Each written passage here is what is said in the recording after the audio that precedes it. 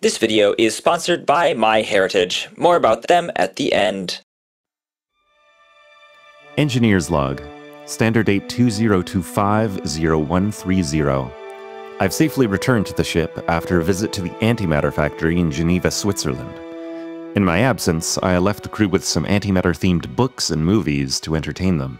I just hope they didn't take these fictional works too literally and confuse fact with anti-fact. It's good to be back. Computer, status report. You have received 42 messages in the last hour from crew members who seem concerned about the safety of this mission. What? Explain. Many crew members viewed the original Star Trek episode, The Alternative Factor, in which Captain Kirk confronts the parallel universe version of Lazarus, who says that when identical matter and antimatter particles meet, the entire universe explodes. Antimatter. Here, yes. And if identical particles meet? The end of everything. Civilization, existence, all gone. This theme also shows up in the 1960s version of Lost in Space, where in one episode, John Robinson is taken captive by his double from an alternate antimatter universe. You know, I wonder whatever happened to that antimatter man. The worlds are once again in balance. Wherever he is in the antimatter world, and not here. I'd better straighten this out. Attention all crew. It seems that some of you have gotten carried away with the Antimatter Entertainment package and didn't read the full briefing on antimatter. While at the Antimatter Factory, I met with Professor Jeffrey Hengst, who's been studying antimatter at CERN for more than 20 years, and he provided me with valuable insight that should put your concerns to rest. Computer, commence broadcast of Jeffrey Hengst's antimatter briefing.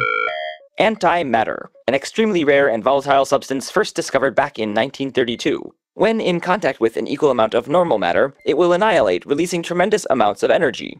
But contrary to its depiction in Sci-Fi, it doesn't come from an alternate universe, and is not a threat to ours. This is really everyday physics, physics of antimatter. There's nothing exotic about it, really. I mean, we understand how this stuff behaves, and of course we're looking more carefully, but you should understand that it's an everyday thing.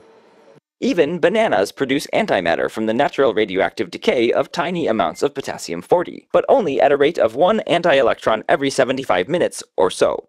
Every known type of charged particle in our universe has an oppositely charged twin called its antiparticle, and so far, observations of antimatter show that it's identical to normal matter, just oppositely charged. If I found some antimatter out there, like say an asteroid comes floating by and happens to be composed of antimatter, how would I know? According to current theory, the atoms and molecules in that anti-asteroid would obey the same laws of physics.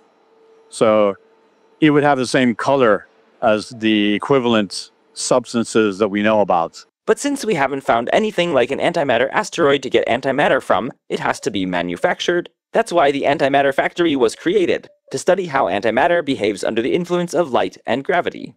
Is it really true that particles and antiparticles are opposite but equal? Is there something different about these two, not predicted by current theory, that we've completely overlooked? So, as you can see, there's nothing to worry about. And any sightings of look-alike stick people should be reported to the copyright department. Broadcast terminated. Glad that's sorted out. Any more updates, computer? There is a message from the engineering team inquiring about using any of the factory's extra antimatter in our engines. They cite the short story called Collision Orbit from 1942, in which antimatter was mined from asteroids for its use as an energy source. I'll sort this out. Attention engineering. I understand your inclination to use antimatter as an energy source instead of relying on YouTube AdSense. And yes, I know this seems like it makes sense. When a particle and its antimatter twin meet, they annihilate one another and, according to E equals mc squared, convert all of their mass to energy, which gets released as new particles and light. But Professor Hengst assured me this wasn't a viable energy source. 1 gram of antihydrogen could launch a space shuttle. It would be an amazing source of energy if you knew how to handle it. That's the only case in which you have antimatter as an energy source. If you found some. If you try to make antimatter, it takes much, much, much more energy than you would ever get out of it. So, for now, if we really need another way to keep this ship moving, you'll have to look for extra resources on Planet Patreon.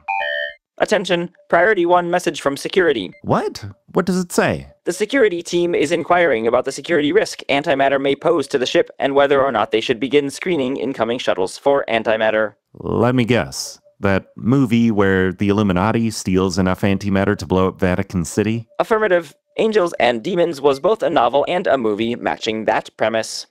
Attention security, there's no cause for alarm with regards to antimatter. I asked Professor Hangst about angels and demons. That was inspired by our work here. The idea was they came, they CERN, they stole antimatter, they used it to threaten the Vatican. And if you had a gram of antimatter, you could indeed blow up the Vatican.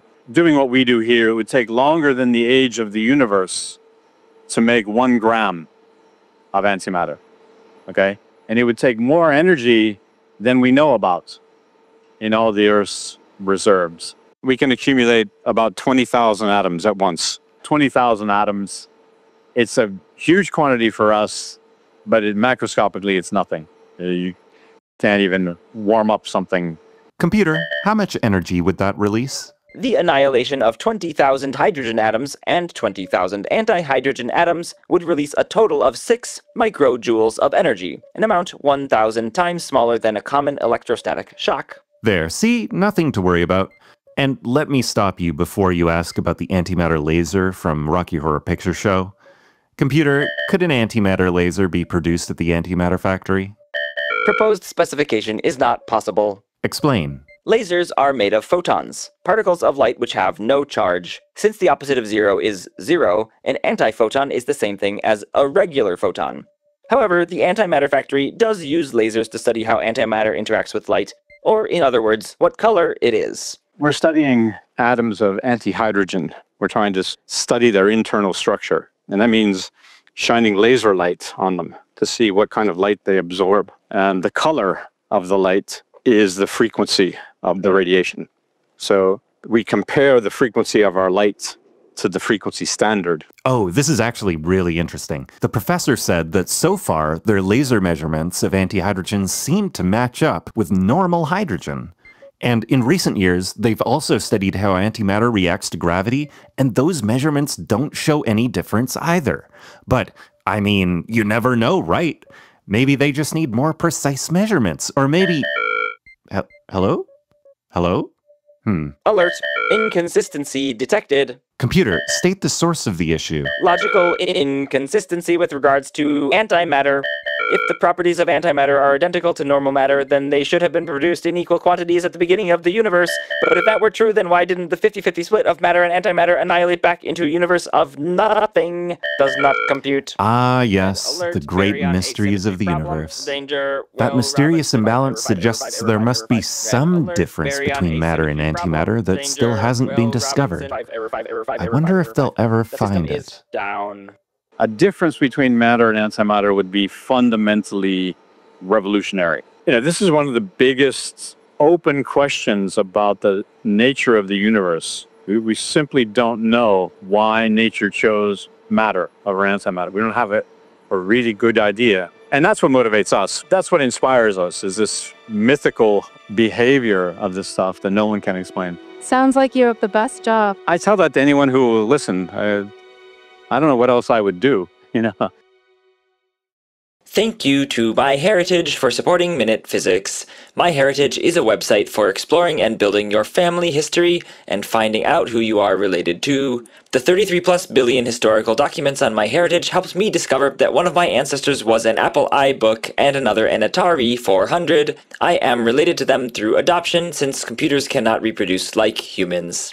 In all seriousness, though, MyHeritage helps you find new records of your ancestors, adoptive or genetic, and build out your family history. For example, I put in my dad and his parents' names and birth dates, and MyHeritage quickly found a bunch of other matching family trees and family members, census records, marriage licenses, etc. The point is, even if you don't know much about your family's origins, or especially if you don't know much, MyHeritage can help find new records with little effort. Start exploring your family tree with a 14-day free trial at the link in the description. Thank you, MyHeritage. I wonder if I have any abacus relatives. Does not compute. Does not compute. Does not compute. Does not compute. This is the most ridiculous narration I've ever done. The system is down.